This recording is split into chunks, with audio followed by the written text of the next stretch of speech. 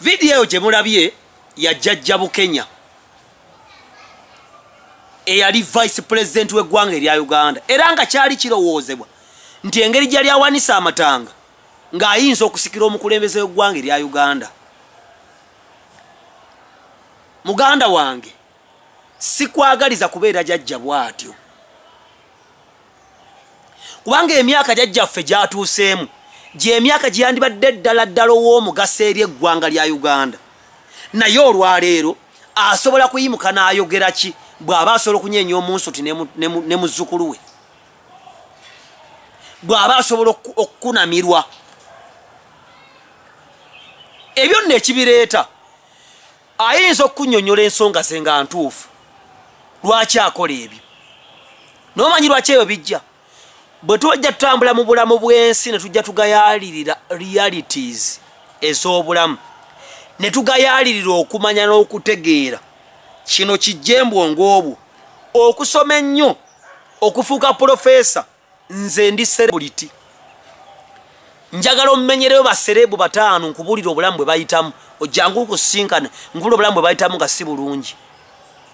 Kitegeeza okubeera successful mu bulamu si kubeera serebu, si kubeera MP, si kubeera vice president oba oyo profesa mulamba. Naye lengera byakola kubanga yagayalirira okumanya amagezi n'okutegeera. Terubijja mu ssomero, biva mu Katonda gwe tutegeeredde ddala, kubanga era lwo n'abamanyi Katonda nga balokole bakkiriza Katonda nga tebeeyisa bulungi, kubanga amazima ag'ekitundu bwe bulimba obujjudde. Half truth is total lie. Jajja Bukenya kifaananyi kikyawa bannayuganda kubanga nabagamba ekisooka, ekintu kyonna kyokola ekibi kiswaza maamawo, kyokka bw'okikolera mu lujjudde kiswaza taatawo ly'eggwanga lyo. Nenja ngamba nti Abaganda tuswala, oli n'agamba nedda ngo toyagala Buganda. Lwaki sijagala? yankola ki? Yanzibyeko ssente zange ne kubanga nze ekikyamunzija nenkola ki? Oba oyagala oba toyagala. Jajja Bukenya kyakola kibi, kiswaza Abaganda, kiswaza abapoli. Ojja kulaba nga enkola ya Jajja Bukenya eyazaake Honorable, eya Segirinya, eya Sewanyana, eya Bajjo, eya Furufiga, eya Stera Nyanzi, eya Badi Bulaka, enkola yemu nga eya Katolu Bwama, nga eya Lukwago, nga eya Kasibante, nga eya Nambooze, nga eya Buchamani Bugembe Maaka, nga eya abaana. Kubanga nze kye neewuunya kiri kimu, buli lwolaba omuntu akuwemudde kebera posta ye ojja kusanga ekifaananyi kya Bobi Wine, ojja kusanga ye Kalanzi, ye Sebunya, ye Lumbuye, ye Lugemwa. Nze nkyogera ekyo nanga Dr. T ali biased, naye bw'otawuliriza mu myaka gy'abuvubuka abo ogenda kubeera jajja nga taata waffe Bukenya. Bayibuli egamba etya? Bayibuli egamba bweti mu Zabbuli 32:9, temubanga mbalaasi ezitalina magezi ezigwanira okusibwa ekyuma n'olukoba okuziyiza. Awatali ebyo tezirijja gy'oli. Ababi banaalabanga ennaku nnyingi, naye oyo yeesiga Mukama okusaasirwa kunaamwetooloolanga. Obulamu bw'onaagaana okuwuliriza bujja kusibamu oluguwa. Tewali mbalaasi etambula terina luguwa mu kifuba, tewali mbizzi etambula terina luguwa mu kifuba, kubanga ejja kuddukako egende. Obulamu bw'ogaana okuwuliriza bugenda kukuwalula. Abavubuka bangi obulamu buli mu kubawalula.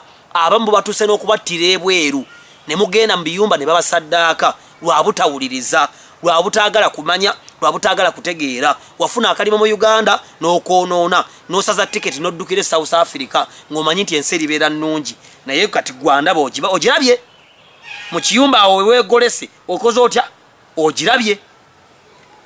Bayibuli egamba bweti mu Mubuulizi essuula 9 olunyiriri mu bubuulizi Ecclesiastes 9:11 awo nezirawo nendaba wansi w'enjuba ng'ab'embiro si be basinga empaka z'embiro so n'ab'amaanyi nga si be basinga okulwana so n'abagezigezi nga si bafuna emmere so n'abantu abategeevu nga si bafuna obugagga n'abakabaka basinga nga si be baganja naye bonna bibagwira bugwizi ebiseera n'ebigambo.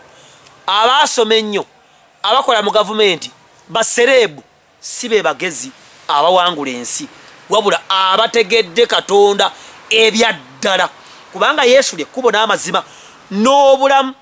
Kati abasinga twagala ekkubo n'obulamu amazima netugabuuka kyokka amazima muliro gwokya. Amazima mwe muva Psalms 23 abasinga gye mwesibako simanya Mukama ye musumba wange seetaagenga wansawo tugera nti olugaalo n'emiggo gyo bye bintereeza. Temwagala miggo, temwagala bulamu bubi, temwagala kukaaba, temwagala kisiikirize kyakufa. The shadow of death is where a person is trained to become a warrior. The shadow, you sit under the shadow of turbulence. You sit under the shadow of affliction. You sit under the shadow of lack, the shadow of torment, the shadow of neglect, the shadow of rejection. That from the shadow of death, it's where the Lord comes and lifts you up. 1 Samuel chapter 2. Ayimusaabavu n'abajja mu nfuufu n'abatuuza n'abalangira. Kati enfuufu kyeki? Enfuufu kwe kubulwa, kwe kubuulirirwa, kwe kukola n'amaanyi, kwe buteebaka kiro, kwe kwerekereza, kwe kuwuliriza okuwabulwa.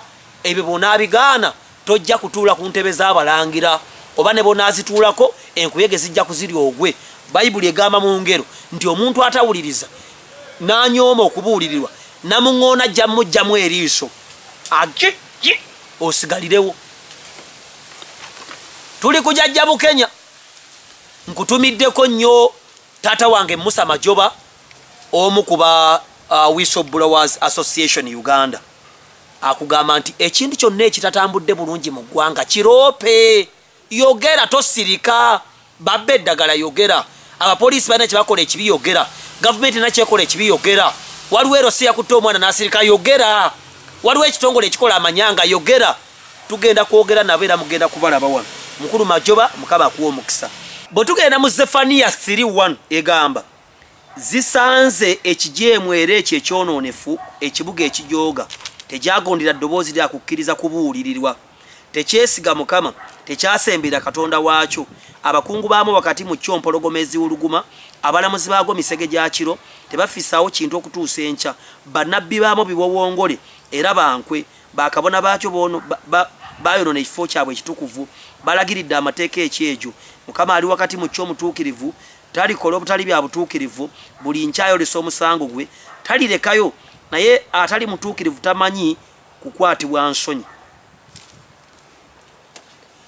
Katonda akulaga nti Uganda leero nga bweri buli muntu agenda kufundikira nga Jajja Bukenya.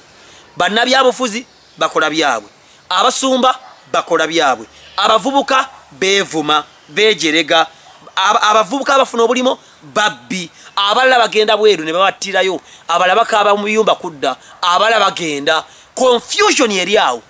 Kyokka lwaki tebaagala kubuulirirwa, tebaagala kumanya. Isaiah 30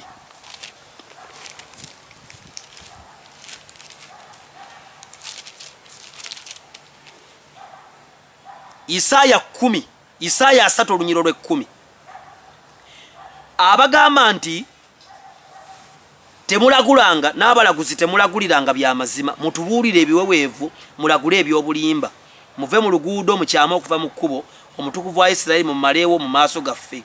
Kyava ayogera omutukuvu wa Isirayiri nti kubanga munyoomye ekigambo kino ne mwesiga okujoogwa n'obubambaavu ne mwesigamu okwo obutali butuukirivu buno kyebuva bubeera gye muli n'ekituli ng'ekituli ekiwagule ekyagala okugwa ekizimba enkundi mu kisenge ekiwanvu okumenyeka kwakyo kujja mangu obutamanyirira. Bwe mugaana okumanya ne mugaana okubuulirirwa Dokita ati ayogera n'omuvuma omukulembeze oyo musiru bannaddiini boogera tebalina magezi. Tosaba teweesiga Katonda, tosoma Bayibuli, teweeyisa bulungi, toyina gw'owuliriza, obulamu bwo bugenda kumenyeka ku myaka egy'obukadde otandika okukola ebintu ebiswaza nga Jajja Bukenya. ate ensibi yeyagala era tewali yakyogeddeko neki kiri fine kyayise kyagenze.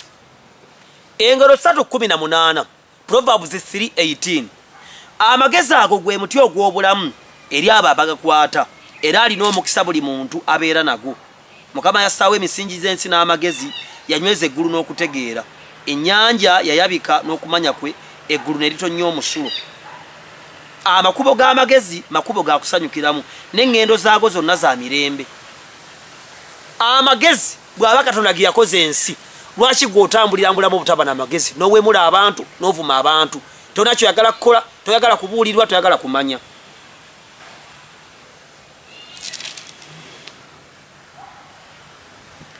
Engero 2 olunyiro lw'omusanvu aterekera abagolokofu amagezi amatuufu. Waliyo amagezi amakyamu agakugamba ovuma abantu otuulaawo nga tolina kyakkola olinde gavumenti ekyuke.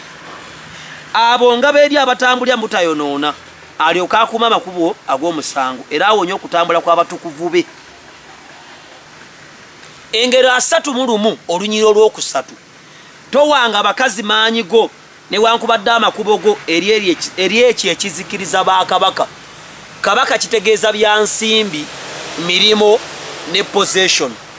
Kati lengera jjajjaffe kabaka abadde kabaka mukulembeze mu ggwanga, lengera obulamu gyabufundikiridde. Kubanga obulamu bwe yabuwa abakazi. Bavubuka bannange nange nga neegamba obulamu bwaffe tetubuwaayo eri ebitagasa, tetubuwaayo eri abasajja oba abakazi, kubanga waliyo emyaka egijja. God has no use with the fool, and every person who was created has a purpose, but the purpose has been put into a time frame. Katonda akolera ku budde, ajja kuwa emyaka ku nsaaga okakozesenga bw'oyagala oveeko akusabe embalirira. Mweyise bulungi, muwulirize abantu. Obulamu bunyiga, emyaka nga gitambudde nga wano n'ebiseera. Nze Dr. Tyamale, Mukama bakuume.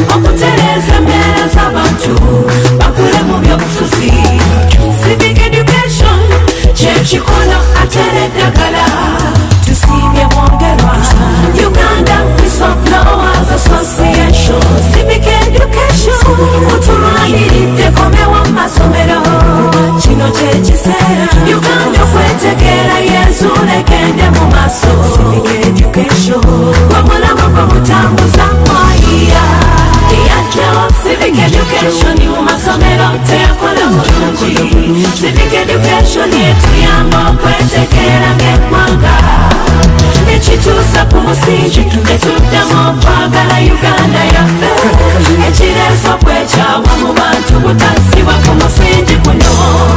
Tusiimye bwongerwa Uganda Whistleblowers Association. Civic education tulwaniride komewo mu masomero kuba kino kyekiseera Uganda okwetegeera yensuula egende mu maaso. Civic education wamulama gwe mutambuza kwaya.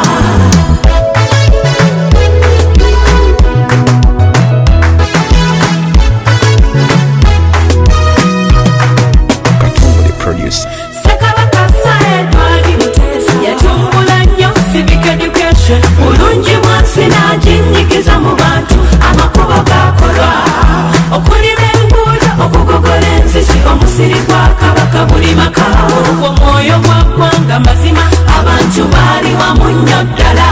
Bino ebyokulyangana kutyangana n'okutingana mumanye kwe bivudde saagala kumanya twambuulira bizerwa butamanya nsi yaffe. Tusiimye bwongerwa Uganda Whistleblowers Association. Civic education tulwaniride komewo mu masomero kuba kino kyekiseera Uganda okwetegeera yensuula egende mu maaso. Civic education wamulama gwe mutambuza kwaya.